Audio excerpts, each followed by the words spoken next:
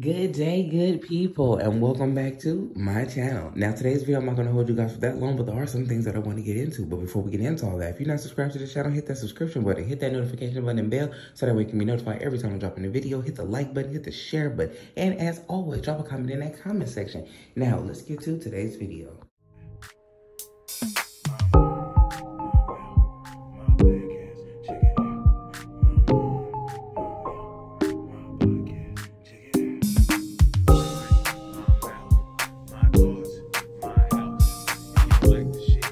So like I said in today's video, I'm not going to hold you guys for that long, but there are some things that I want to get into when talking about Blueface and Chrisean Rock again. Now, Blueface was recently asked a couple of questions, and this is what he had to say.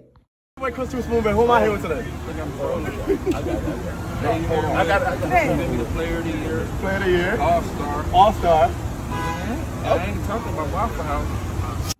Now, as you guys clearly heard what Blueface had to say, I told you guys what this brother is doing. And I think what I said is correct. He has had it with these women. He has had it with trying. He tried to, do some real things with Chrisean that wasn't working.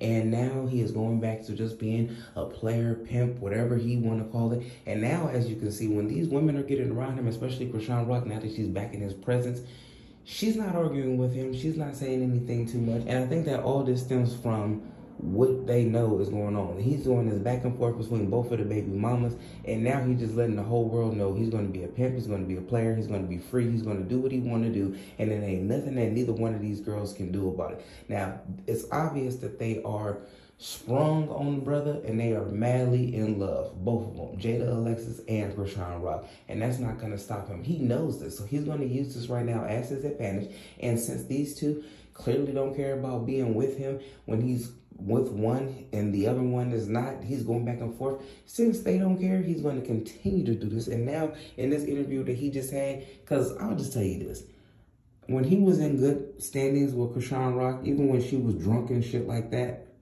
if this was last year, he wouldn't have said this.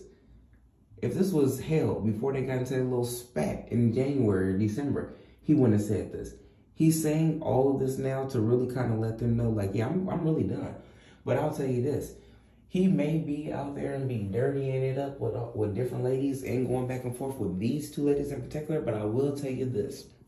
It's obvious that this nigga really does have feelings for the both of them, because he was caught up in the club rubbing on Chrisean Rock's stomach. If her baby is a doo-doo baby and all this other kind of stuff, why the hell are you rubbing on this child's stomach? If you don't want to be with her and all that other kind of stuff, why the hell do you have her in the club? Why the hell are you rubbing her stomach? And it's not just for appearances. Because if it was just for appearances and it was just to get a check, then guess what? They could have easily just went to go do their performances, and that would have been it. Maybe, I don't know if she had to go to a club and do some club appearances, that they could have even went to the club appearance and did their little thing and then dispersed. But obviously, there's still some type of strong-ass connection and love here, and he knows that that's his damn baby.